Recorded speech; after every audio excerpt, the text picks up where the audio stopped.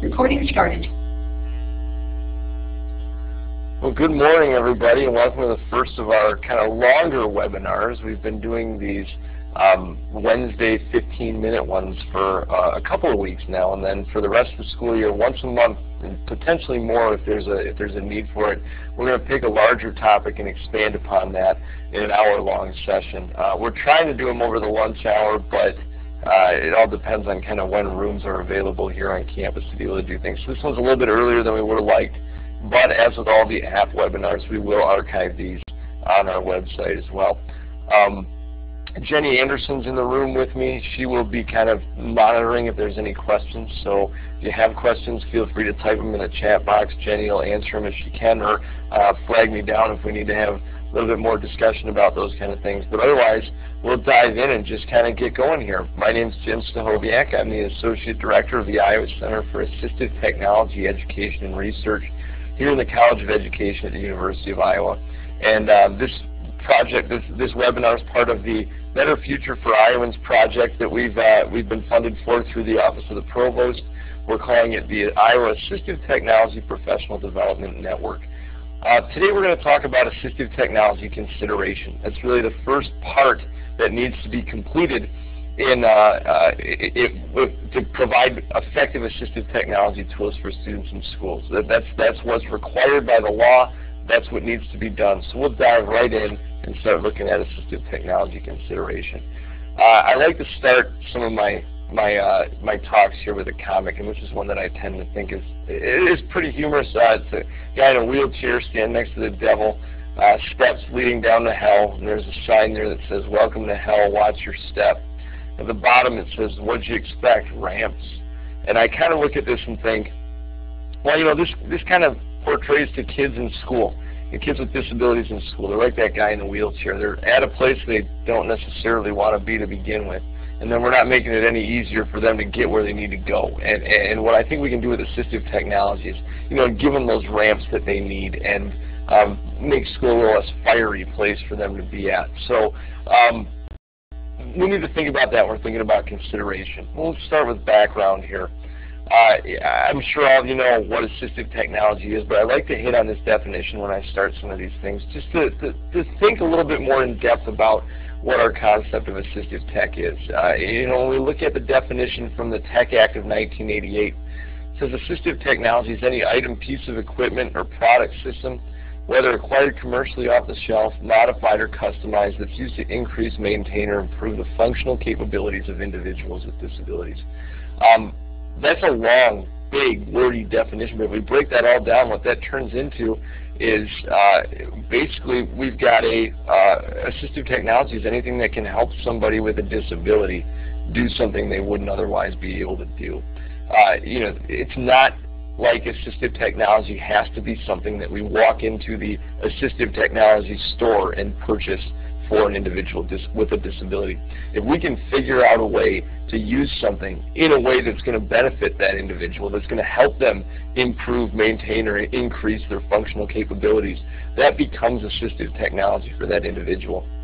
One of the best examples that I have is we have a gentleman that comes into our lab that has a neuromuscular disorder, and he struggles with accessing the computer, even from the logging on standpoint. His neuromuscular control his fine motor control is not very good, and he has a hard time targeting keys on the keyboard. One of the solutions we came up with for him was using a fingerprint login system, and that's not something that's designed as assistive technology. We came up with a customized way to use that as assistive technology. A fingerprint login system, I'm sure you're all familiar with that.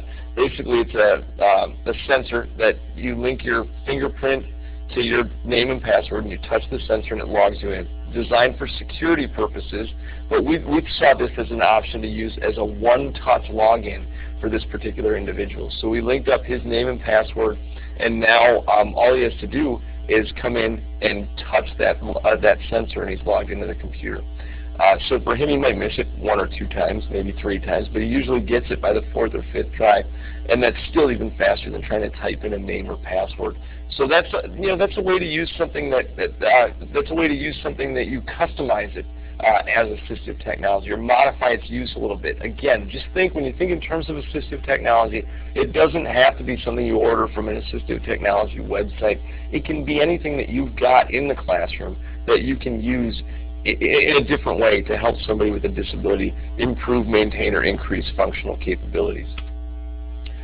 That's the definition of the device. Another thing we need to think about, especially in consideration, is assistive technology services. And services refer to anything that directly assists a child with a disability, the selection, acquisition, or use of AT. That can include, evaluating, purchasing, selecting, designing, fitting, adapting, customizing. But the key things, especially with consideration, is thinking about training for the user, training for the user's family, technical assistance that might need to be done with this, because we can't just hand the kid a device and expect them to be able to use it successfully. They need to have some training on that, as do teachers, parents, anybody that's going to be working with that student, that's going to be potentially working with that student.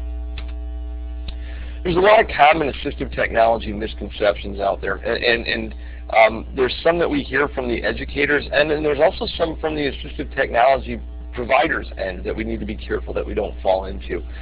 Some of the things that we hear from teachers is, AT, we don't want to use it in the classroom. It provides a substitute for classroom instruction, or it teaches a basic skill. It doesn't do either one of those. Assistive technology is all about access. It's all about providing access to an individual to be able to learn in the classroom, to be able to learn those basic skills, to be able to work around the inability to learn those basic skills as well. But again, the key word with assistive technology is all about providing access. I've also heard teachers say assistive technology does all of the work for the student, and that's why they don't want to use it in class. When in reality, the student's probably working twice as hard because they have to work to be able to get that assistive technology to work, and then they also have to do the classwork. One of the examples I gave to a teacher that said this to me was, a student can use speech recognition software and they're just getting text down on paper in a different way. It's not like they pick up a microphone and say, write a paper on the Civil War and have it spit out 20 pages on the Civil War. They're still doing the composing. They're just getting it down on paper in a little bit different way. Another common misconception is that all assistive technology has to be expensive. And assistive technology itself, it is somewhat expensive. It's been coming down in price quite a bit in the last decade or so, as a lot of the features that we consider assistive have begun being built into tools that any individual might be able to use. But there's also several low-tech options that might be helpful to folks.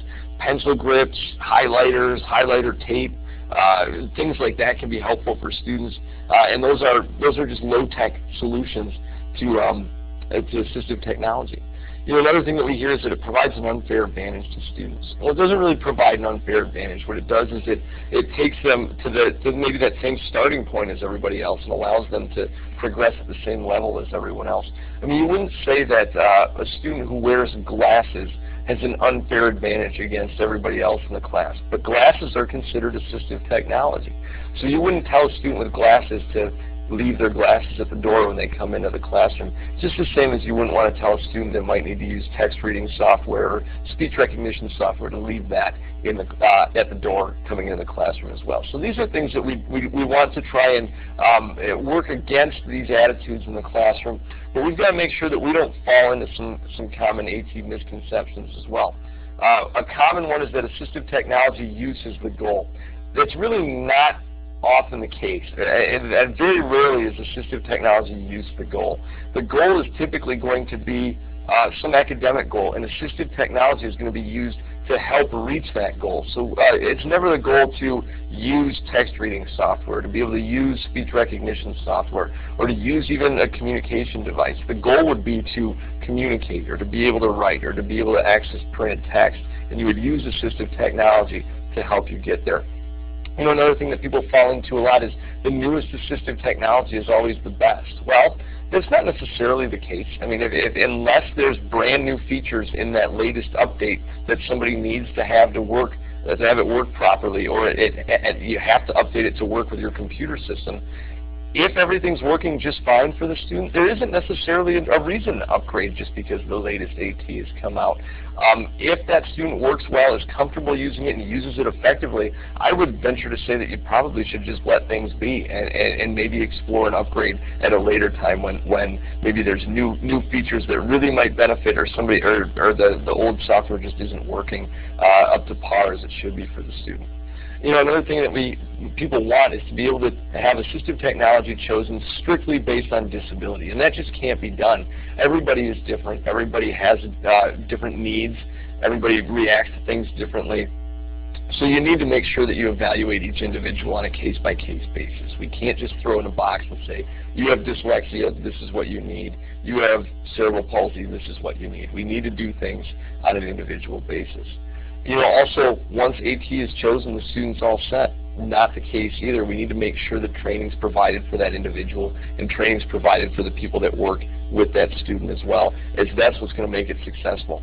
I think about my mom and dad. They know just enough technology-wise to be dangerous. If my dad got an iPhone and all he wanted to do with it is use it for email, he has no idea what the other capabilities are on there, and even setting up email is difficult for him. And had we just handed him that device, he probably wouldn't have been able to figure it out on his own. We need to do a little bit of training in the background on something like that. So that plays for most people with technology. It certainly holds true for kids with disabilities as well. There needs to be training for the student, for the teacher, and for the parents also.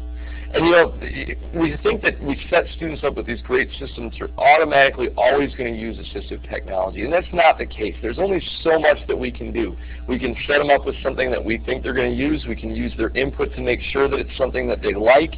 We can give them opportunities to use it in the classroom. If they're not going to use it, sometimes they're just not going to use it. But we can only take it so far. Some of it at that point is then on the student. So let's talk about assistive tech and the IEPs and what's required and what we need to do. And the one legal requirement is that assistive technology has to be considered on every IEP. And that's why we're here today, to talk a little bit about consideration and what that actually means. But once it's considered, if it's written into the IEP, the district has to provide a few things. They have to provide an evaluation. Then once the device is chosen, they have to and written in, they have to provide that device. Other than surgically implanted devices, they don't have to provide those, but they have to provide the device. They have to either purchase it or lease it. And then this often gets overlooked, but they're also supposed to provide proper training for the individual, the necessary staff, and the family, and so that we see seamless transition into using assistive technology in the school. They also have to provide any modification or repair of the device that comes about. Now, they cannot say that we don't have the funding to do this, or that there's not somebody locally who provides these things. They have, once the AT is written into the IEP, they have to come up with the funding to buy it, and they also have to find somebody locally, or somebody to bring in to help get things rolling with that assistive technology. Now, on the flip side of this, anything that the district purchases belongs to that district. So when they buy something, they can kind of dictate how it's used. Unless you write into the IEP that students should take this home for homework, the district can say you're not taking that device or that software home. Also, when a student moves or transitions in a different, or graduates, that assistive technology is not going to follow them. That belongs to the district. It's up to either the new school or the student, once they've graduated, to get that technology if they want to continue using it. Now, some of these companies do a nice thing where, and one that comes to mind is Text Help, who makes Read and Write Gold. If you have a student that's been using Read and Write Gold and graduates high school, that's typically about a $650 program. Text Help will sell that new graduating senior a copy of it for $100, so that they can continue using it in their future endeavors. So some companies do some things like that. But again, the district has to provide the AT, but then it also belongs to that district, and they can kind of dictate how it's used, and it doesn't necessarily follow the student. So where can assistive technology be included in the IEP? Well, it can be included as part of an annual or short-term goal. And an example might be, again, it can be part of the goal. It shouldn't necessarily be the goal. As part of the goal, it could be something like using an adapted computer keyboard where Rachel will type 12 words per minute with no errors over 10 or more consecutive trials. Now, notice in here, where we put the AT, it's as a adapted computer, Sorry, I was trying to get fancy and use a pen here on the screen, but apparently it's not going to let me do that. Let me try one more time and just highlight here. We're using an adapted computer keyboard. Nope, it's not going to let me do it. We'll stop playing around with that. Using an adapted computer keyboard. Notice I didn't say using a big key keyboard or using a specific type of keyboard, because once that's written in, then the school has to provide that particular thing. If you go through the consideration process, and we'll talk about this again in a minute, if you go through the consideration process and you come up with an idea of a type of tool that might work for the student, write that into the IEP. That's just vague enough, like here, adapted computer keyboard, let's just try a bunch of different things. And then once we find through an evaluation the one that's going to work best for that student, then we might adapt the IEP to change it to the specific name. But by having adapted computer keyboard, it gives us an opportunity to play around with different tools and try different things that would fall under that category to make sure we get the right thing for that student. And we can also put AT in the enumeration of supplementary aids and services necessary to maintain the student in a least restrictive environment. You know, for example, we could say something like a student with multiple disabilities can make progress with a computer with speech recognition, but not without. That would be a good way to put that in there. And then the list of related services necessary for the student to benefit from education. That's where we might put training in there and include training on assistive technology, again, for the students, parents, and necessary staff to work with.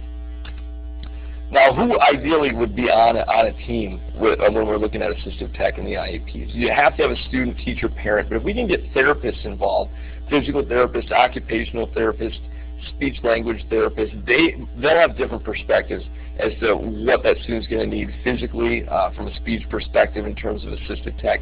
You can get a special ed professional, that's great. If you can get an AT expert, that's phenomenal. I mean, you can add counselors, medical professionals, psychologists in there. But look at the last two. Those are the two that I wanted to key in on, and that's kind of why I put this slide up, is the paraprofessional and the IT professional. When we did a survey across the state a few years ago looking at assistive technology usage in K-12 settings, we found that often paraprofessionals and IT professionals can be either the biggest roadblocks to using AT in the classroom or some of the biggest promoters of using AT in the classroom.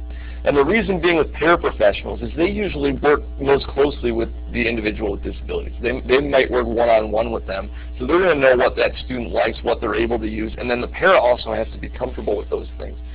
So having that para involved in the process in the IEP to be able to indicate what they've seen from that student or what they're comfortable using to be real helpful, and also allowing them to sit in and hear what that consideration piece is to know what they're going to be working with is important. IT professionals are another big one to have involved. These guys, if you can make friends with them, you're going to be ahead of the game in terms of an assistive technology person in the school. Because these guys are very protective of their networks, very protective of the security of the system, as they should be, and oftentimes they're not familiar with some of these tools and what their needs are and why they might need to make exceptions in certain areas for some assistive technology tools. Having them involved in the process and kind of hearing and learning about these things and seeing why they need to let certain things through or why they need to make sure things work on their network, you're going to be able to if you can get them on board, then you're going to be able to have a much easier time using assistive technology throughout your school. So if you can get paras and IT people on board and part of the team, that's going to be real helpful for you. So let's talk about the basics of consideration, because that is why we're here today after getting this background stuff done. Consideration, as we said, is required by IDEA on every IEP. You have to at least think about whether or not assistive technology would benefit the student who you're talking about. And you have to consider both devices and services. And really, this should involve some thought. I mean, it goes without saying it should involve some thought, but unfortunately, a lot of times, people get to that checkbox on I think page B of the IEP, and they basically consideration consists of, does this student need AT? No, and they move on. You know, that's a 5-second thought there. Really, it should be a discussion that lasts about 3 to 5 minutes. It really shouldn't be any more than 20 minutes. If you start getting into that much time, we need to maybe revisit this at a later time. And it should be led by somebody with assistive technology knowledge. We shouldn't have people that really don't understand assistive technology leading you through that and just kind of blasting through that part of the consideration process, of the IEP process. You really need to think about what the student can and can't do and whether or not there's tools that can help that individual. And I'm going to show you some forms that you can follow in a few minutes here that are it's going to help you walk through those particular that consideration process and come up with a good solid plan for assistive technology for the student. When you're considering this, again, assistive technology, we talked about this before, it has to address access to the curriculum and specifically designed goals that you already have. So this should be done after the goal has been written. AT, again, is not the goal. AT supports the goal. So the goals should be written, and then we should look at, okay, how has the student been doing in terms of these goals before? Are there ways that we could maybe help them enhance how they progress toward those goals, and is assistive technology one of them, and then what kind of assistive technology might we want to use from there. Also, just because we're considering assistive technology, it does not necessarily apply a mandate for an evaluation or services.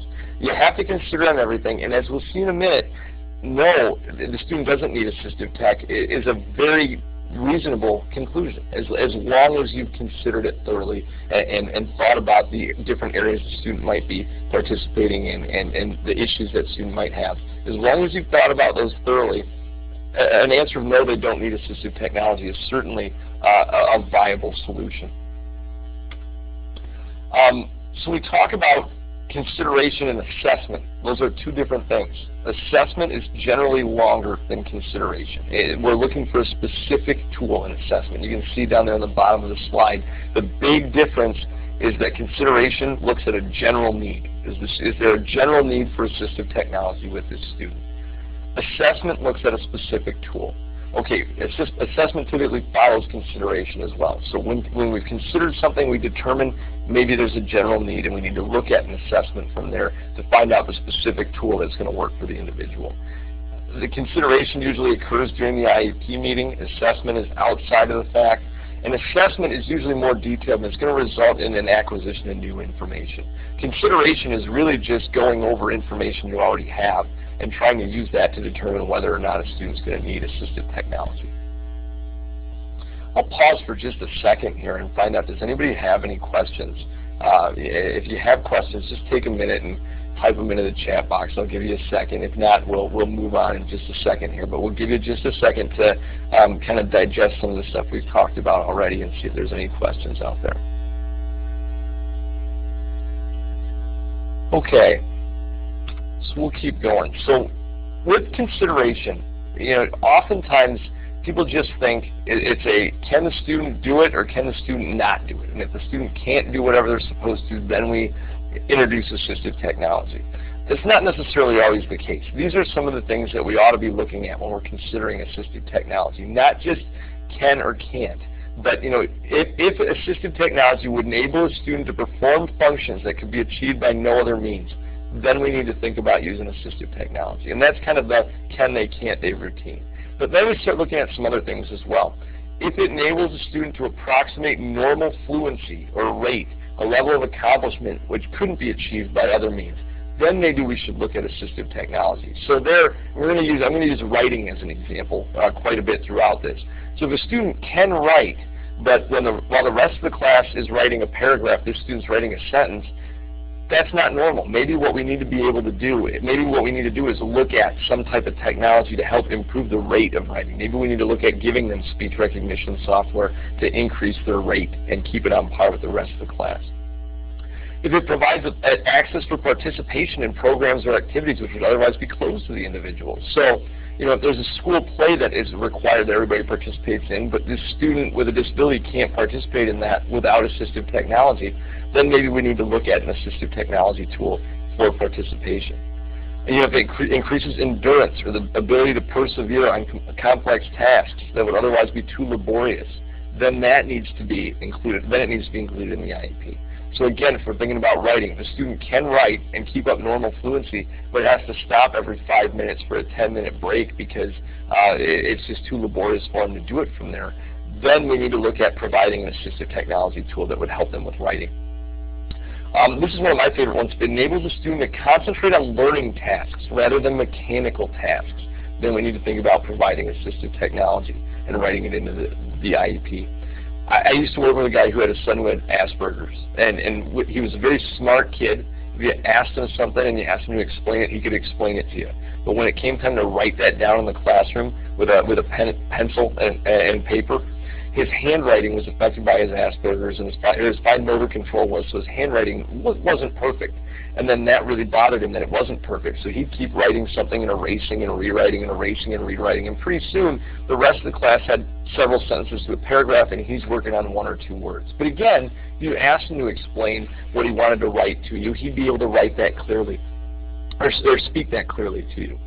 So what they did was they looked at, all right, let's remove that mechanical task of writing. This kid is focusing on the physical task of writing words down. He's not focusing on content. And what they got him was a portable word processor. And a portable word processor, I think it was called the Fusion at the time, or the Fusion was the tool they got him. It's basically just a keyboard with a small screen, no other distractions for a computer, and all you do is type on it and produce written work that way. And for this student, removing that handwriting issue and allowing him to type his work, it made a world of difference. He was able to keep up and write the same level as everybody else in his class, and his focus on content improved. And that was all done by removing the focus on the mechanical task of writing and allowing him to focus on the task of learning and getting down content. If it provides greater access to information, we should provide assistive technology. We should include it in the IEP. If it supports normal social interactions with peers or adults, it should be in there. And if it supports participation in a least restrictive environment, then we need to include assistive technology in the IEP. So those are all questions. That's all kind of things that we should be looking at when we consider assistive technology in an IEP meeting. So during consideration, there are 4 potential consideration conclusions. And here's our 4 solutions. We'll walk through them one by one here. The first one is that current interventions are working and that no assistive technology is needed. As I said earlier, as long as you think about it and you think about how the student interacts in the environment and what issues the student might have and whether or not technology can work, and you determine that technology isn't really necessary, that's fine. At that point, we can check no, that we don't use assistive technology on the IEP, and that's just fine. And as long as you considered it and thought about it and thought it thoroughly through what the student's doing, current interventions are working and no AP is needed is a valid conclusion. The second conclusion is that assistive technology is already being used or trialed, and that the IEP team should then write AT into the IEP so that it continues.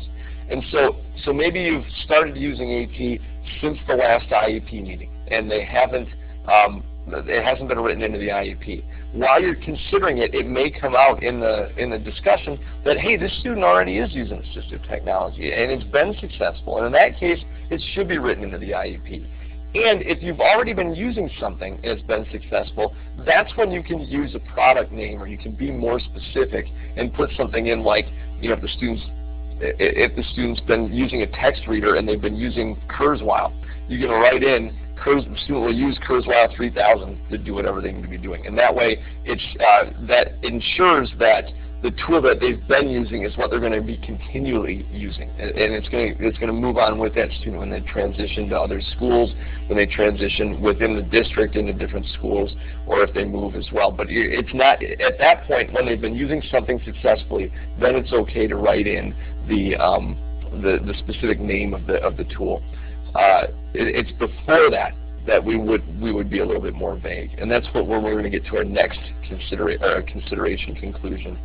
And that conclusion is that new assistive technology should be tried. And if you come up with the conclusion that new assistive technology should be tried, what you want to do is describe the features of the assistive technology in the IEP so that you can try other specific things and come up with a tool that's going to work for the student. So for example, if you thought, Board Maker might be something that you would want to use, but you weren't sure and you wanted to try some other things, you might cite that in the IEP as visual strategies. You might want to use visual strategies, and that allows you to try Board Maker and IntelliTools and some other things and determine which one's going to work. With IntelliTools, you might call that multimedia interactive services. Kurzweil 3000, instead of writing that in, and when we're looking at a new assistive technology tool for somebody, we might write in text reading software. But once we find out that text reading software that works best is Kurzweil, then we can amend that IEP to indicate that Kurzweil is going to work best for that student. Fusion, we could write that in as a portable word processor. or big key keyboard, we could write that in as an alternative keyboard. So again, the key here is if we're deciding that a student might need assistive technology, or that they need assistive technology, but we're not sure exactly what yet, we want to write in to the IEP, we want to write in features of that type of technology. That's going to allow us to, again, trial different titles. Then once we've determined the title that's going to work, we want to go back and amend that IEP to include the title so that we ensure that the student gets the technology that they're comfortable with and that they're going to use effectively. If there's any questions about clearing that up, let me know and I'll address those. But again, when we first put things in, it's slightly vague. We talk about characteristics of the tool. Once we've determined the proper tool, the exact tool that's going to work, then we amend it to make sure that the name of the tool is in there. The fourth and final consideration conclusion is that the IEP team does not have enough information to make a decision, and they need to request assistance to gather proper information. And if you start, that's where you come into play. If we start sitting there and it goes beyond 5, 10, 20 minutes of discussion in the IEP meeting, then we need to have a separate discussion about that. We need to look a little bit further into what's going on and then reevaluate and come back to the IEP later with assistive tech. So those are your 4 conclusions. No, it's not needed. It's already being used, and we need to make sure it gets into the IEP. Yes, we need assistive technology, or we need more information. There's a group of assistive technology professionals that a while ago got together and formed the Quality Indicators in Assistive Technology Group, QIAT. And actually, if you're not involved in that right now, if you go to QIAT.org, you can sign up for their listserv, and I'll get Jenny to type that into the chat box as well, and it's QIAT.org. They have a listserv there where anybody who's anybody in assistive technology and education is a part of that, and there's constantly questions and solutions and topics being thrown out on that listserv. I would recommend that as a great resource for learning more about assistive technology in the K-12 setting. But anyway, this group, led by Joy Zabala and Gail Bowser in 2000, put together quality indicators for consideration of AT needs. And these are the things that you know you're doing it right if this is going on. And the 5 points that they kind of came up with there were, if AT devices and services are considered for all students with disability, regardless of type and severity, you're doing it right. And again, that has to be done. That's in the law. You have to consider it for every student. If the IEP team has knowledge and skills to make informed decisions, you're doing it well. So again, if that discussion is being led by somebody that's familiar with assistive technology. If a continuum of devices and services are explored. So again, we mentioned that there are low-tech options that could be beneficial. If we look at everything from low-tech to high-tech and that's being explored, then we're doing it right. If decisions regarding the need for AT services and devices are made based on access to the curriculum and the student's goals and objectives. So again, if we're not saying that the use of the technology is the goal, but providing access to the other goals through assistive technology is how we're doing this, then we're doing it correctly. And if decisions about AT are being made with supporting data, then we're doing it correctly. And again, so once we decide we need to use AT, we need to start collecting some data on how that student is doing before the use of AT, collecting data after the use of AT to show that assistive technology is making a difference, then we're doing things correctly. From the South Carolina Department of Education, their AT specialist came up with 5 steps to AT consideration. Again, follows basically the same thing. You review where the student currently is, you review their goals, you identify the tasks that they're doing to accomplish these goals, and then you determine if their functional capabilities allow them to perform those tasks across the environment. And if they don't, then we look at providing support. So that's kind of a simple 5-step way to break down what you're doing in consideration. Review the present level of accommodation, review the goals, identify tasks, look at how the student's doing with those tasks, and if they aren't doing aren't performing the way they should be, what kind of supports can we add to that to make it more successful? That's the simplest way to break down consideration.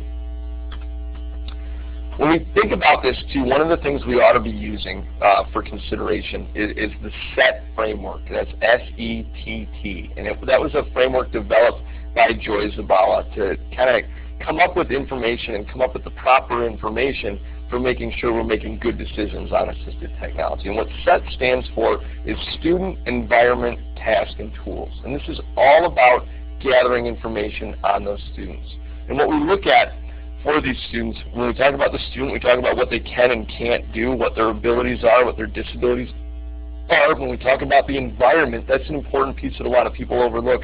We talk about what the classroom is like that they're in. We talk about who might be in that classroom that could help. We talk about what kind of technology is already in there.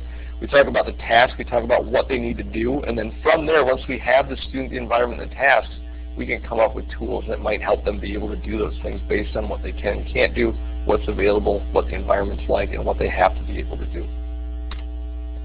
When we're talking about the student, I mean, we don't have set questions that we have to ask, but these are the kind of things you might ask about the student to draw out information from those folks that know different things about the student. You know, what do they need to be able to do? What are their current abilities? What are their current limitations? What are their special needs? All of those things are important to know about the student.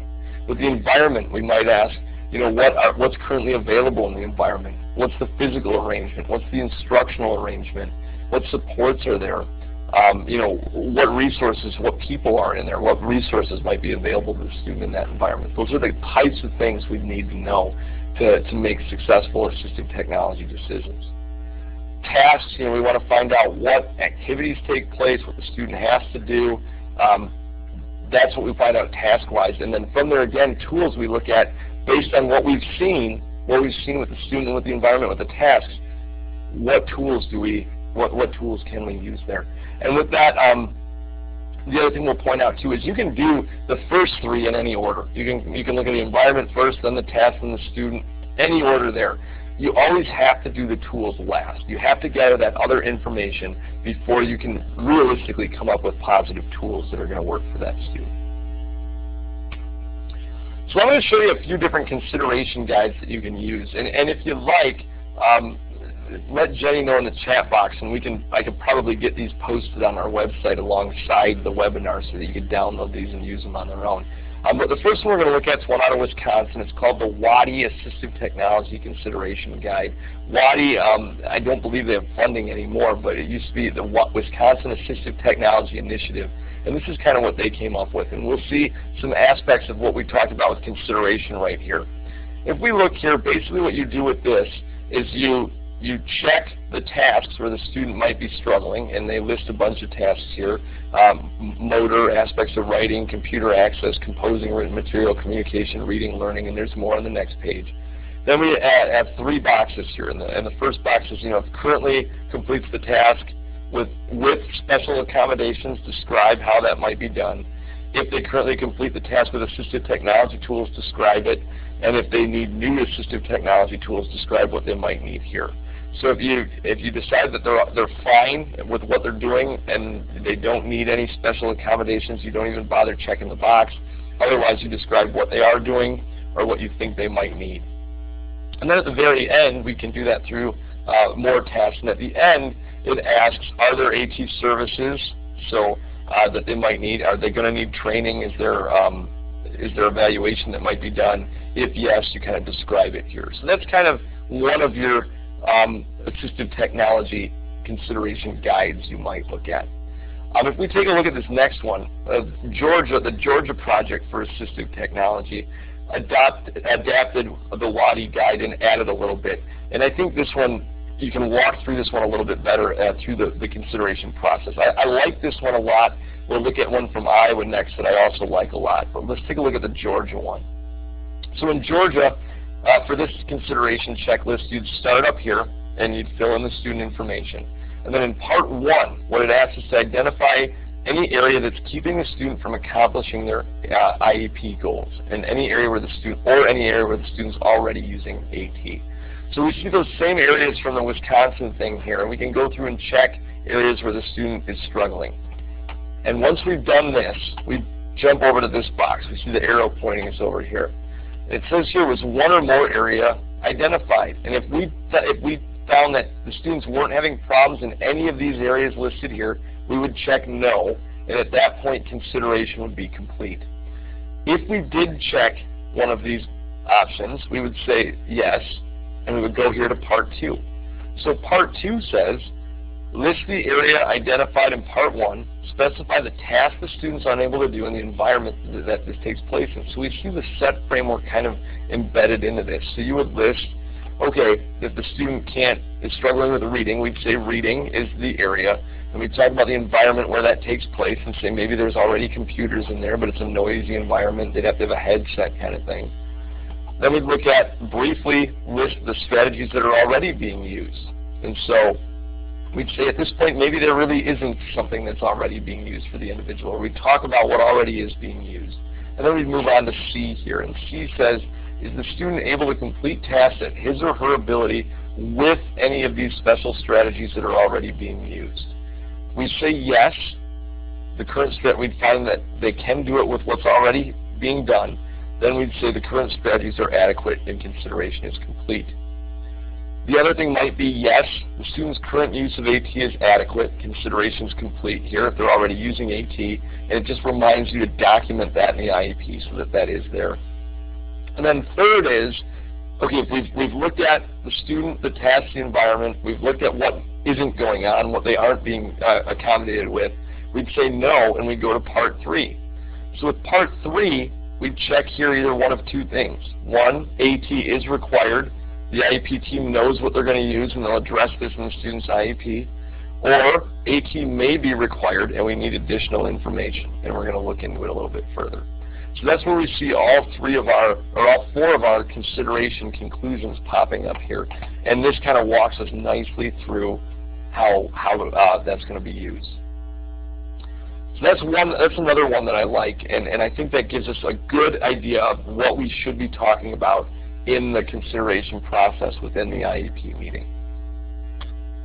I want to show you the one we're using in Iowa now. This was developed by the Iowa Assistive Technology Liaisons, and we kind of took pieces from all of these other ones and laid it out into our own form here. And this is actually now on the Iowa Department of Education's website under Assistive Technology on there. So anybody can go and download this and use this.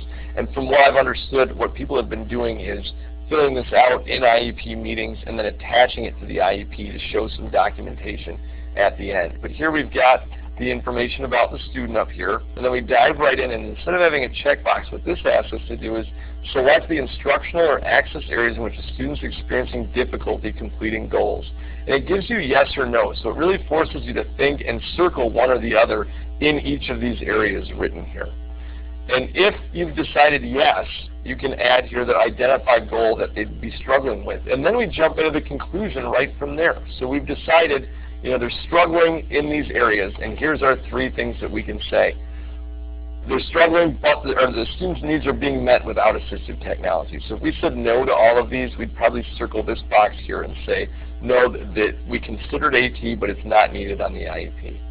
The second box would be the student's needs are being met with AT, and we want to list the items related on that IEP. And the third area might be assistive tech concerns continue to exist, further assessments necessary. And then you'll see right down here the SET framework's broken down. So we can write out what the student's needs are, what the environment's like, and it gives us example, classes and situations where help is needed.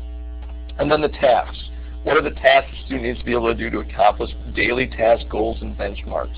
And once we've finished these three, then we can start looking at tools. And it says here under tools, complete this column last. Again, it's reminding us that the tools piece should come last.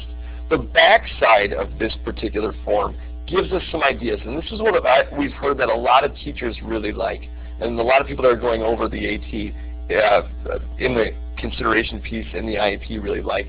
And that's that we've got each of those categories, and within each of those categories, we list examples of what might be used. We don't list product names here, but we list examples of what might be used. And we can write this into the IEP in that way and then further investigate to determine which title they might need. And the way that this is written as well is this is written from top to bottom, going from low tech to high tech. So if we look at maybe in the reading area here, you'd see low tech things, books adapted for access, low tech modifications to text, handheld device to read individual words, use of pictures or symbols. Now we start getting up into like the mid-tech electronic text, modified electronic text, and then high-tech text reader, scanner with optical character recognition, and text reader with study skills support. So again, we have each one of those areas that's listed here as an area where students might struggle, and we've listed potential assistive technology tools from low-tech to high-tech that might benefit them. And again, we can find that list or that form on the Department of Ed's website, and we will also add that to our website right next to the link to the webinar, so you've got access to that as well there. So those are the forms. At this point, we're pretty close to wrapping it up. Is there any questions that anybody would have on consideration in the consideration forms that we looked at, on how consideration should be conducted? And I think my goal is to have made this so that you understand consideration needs to be a little bit more than just do they need it, yes or no, and kind of the steps that we need to walk through for proper consideration on the IEP. We'll give you just a second if you have questions to enter those. If not, we'll wrap it up in just a second here.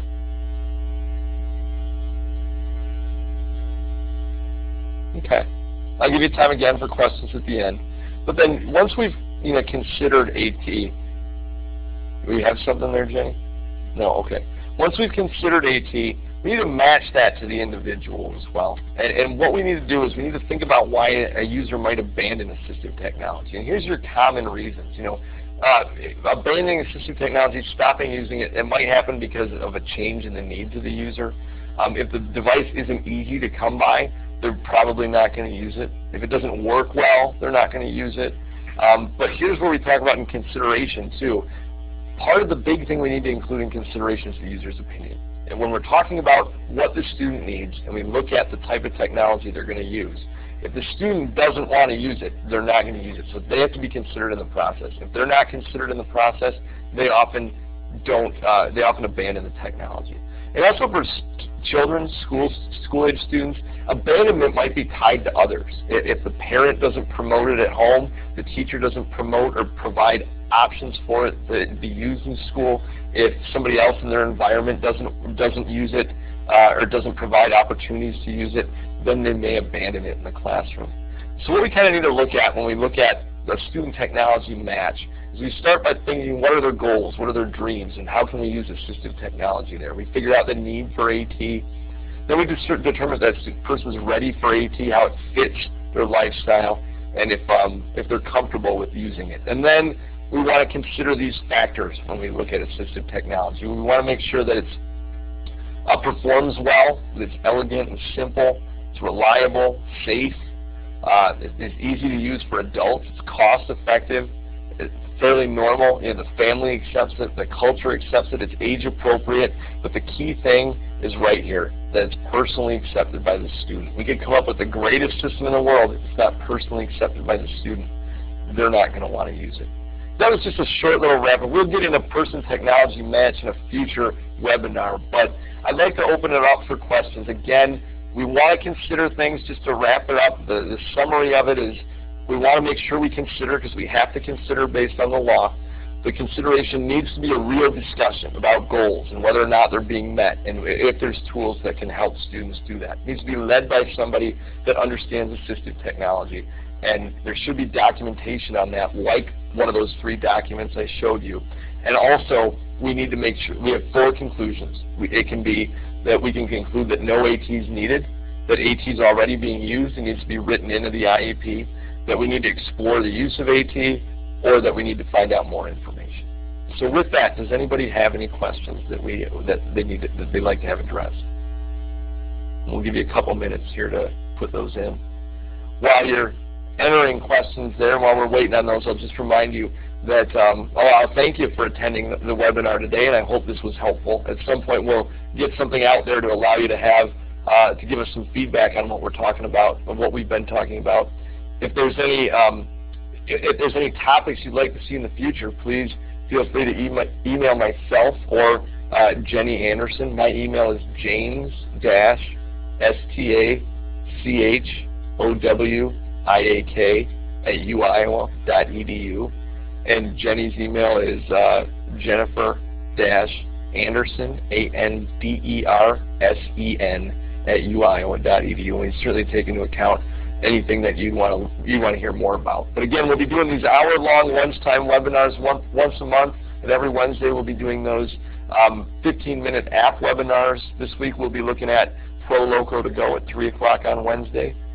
Jenny, any questions in the chat box there? Nothing? All right. Well, if you got nothing for me, I appreciate your time. I hope you got something from this, and please share with friends that this will be available in an archived format if they'd like to watch it at a later date on our website. If you want to get in contact with me off the webinar, feel free to do so as well. Thanks for attending, and hopefully we'll see you guys on Wednesday.